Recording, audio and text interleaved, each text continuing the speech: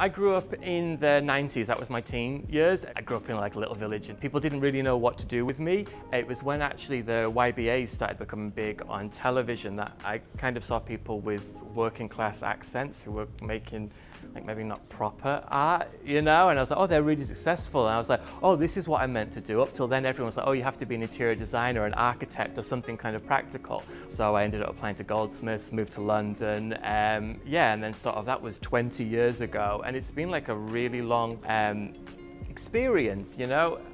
I'm really glad that it took a bit longer for things to get going for me because it's given me a lot more confidence in my voice. The backbone of my practice is painting, but I always respond to the world in a more complicated way than painting. But I really like the idea of creating an environment so people, when they come to it, they can kind of activate the space. We spend so much time looking at the world through 2D kind of images on our phones, computer screens, and that's how kind of we process a lot of our lifestyles now.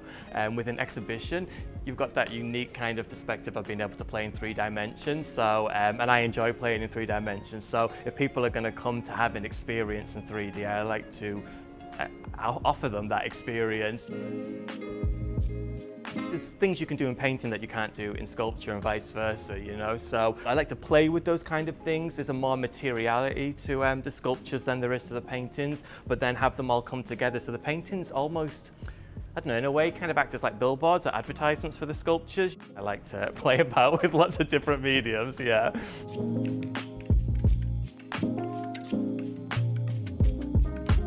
We're very pressured to make beautiful things and pretty things and be palatable, which is great. Art is about beauty and all that kind of thing. But it's also fun as an artist to challenge people or give them something which isn't so palatable. And it's a bit confrontational, but with comedy though, you know, it's not meant to make people feel ill or uncomfortable. It's funny, you know, and it's kind of also just unraveling a bit of the scaffolding behind kind of the imagery or the messaging that we find ourselves constantly bombarded with. I can give the viewer just a beautiful show of desirable objects, desirable images, and that's very easy, but our entire world is made up of that, you know. All the companies do this constantly, and I think as an artist I'm in a unique opportunity to be in a space where I can provide you beauty and desire, but I can also freely kind of like challenge that or kind of parody that and have fun with it. To show them in this kind of environment like brings them out of their kind of throwaway state and kind of changes their status up, and I think that kind of transition of status is something that I'm very interested in within my own kind of journey as an artist, and then my own kind of like storyline within the work, and then the message in the work's kind of trying to push. It's really interesting when you get to show in a place which has more period features. Like this place has a carpet. I've never shown with a carpet before.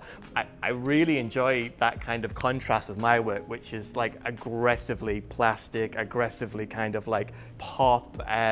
The work is too big for the space in many ways, you know, it's like it's oversized. Yeah, and I like that. I think that's, for me, opposites are always something that I really like to play with. So this idea of something which would be perceived as traditional or kind of historic with my kind of very hyper contemporary aesthetic, I think it kind of elevates both. I scaled the paintings so they could fit into the space but be a bit too big. The installation could kind of work with it, and yeah, it's kind of like a happy kind of marriage between the two, yeah. I think so much today is optimized to give people something which is totally palatable, totally predictable. And I think for me as an artist, it's my responsibility just to give my honest kind of opinion aesthetically, visually, anything, you know, at that moment in time. So I hope when people come, they maybe get a bit of a slap in the face, but like in a playful way, you know? It's sort of, I want them to be challenged, but in a way that they enjoy, not in an offensive way, you know? And yeah, they're kind of maybe a bit more open to maybe go online and see what else I'm about. Yeah, who knows, yeah.